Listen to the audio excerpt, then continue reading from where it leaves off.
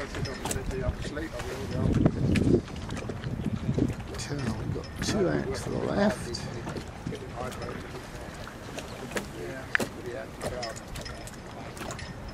But I couldn't do anything the first time, so it was so cold.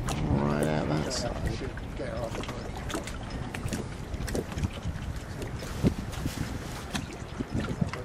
When I put the anti-foul in, I don't know if I never had, when I first had it, I had an anti-foul in. Quite a duel going on here with these two. That was taken off years ago. And I painted it. I've dried, for the last 30 years I've dry sanded it. I did up cream. So now I put it on a very cream hair. Fantastic.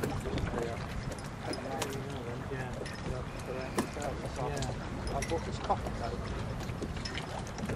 Very quite expensive. It's got me over 400 just for the extra copper coat. But once it's on, it can last up to 15 years without doing anything. So in the long run it works out that it's a layer of epoxy filled with copper. Peter, you don't look like you've got any pressure out there. Because it goes like a vertically cut. Where's Peter gone? He's gone way out to the side. He looks like he's got no pressure out there. Yeah, he was about third. Yeah, well, he was almost second up the beat, but he's lost out on this run. I don't know whether he's going to get 982. 982 has been creeping him back up the fleet. Yeah.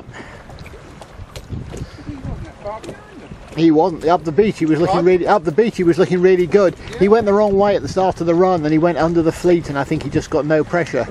He'll speed up now as he comes back in, but he's lost a.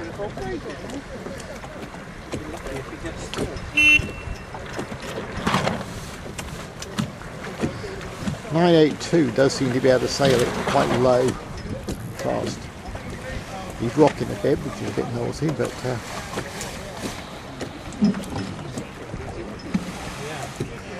Peter's coming in faster, so it's going to be touch and go.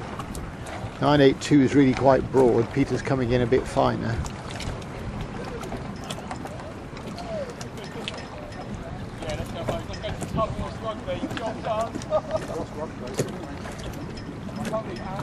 Yeah, the other guy's having to dead run. Peter's coming in with speed, so he should come flying in and jibe around the gap.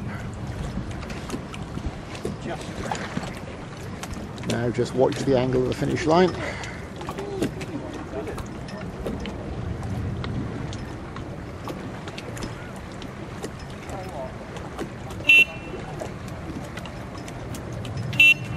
.962's come up a lot because he was a long way down the pack to start with. That's the one who won the first race.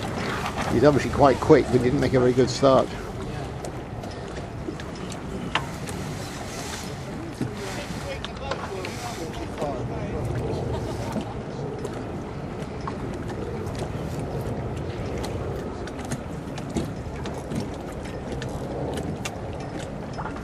You ought to throw a jibe in. So slow, dead running.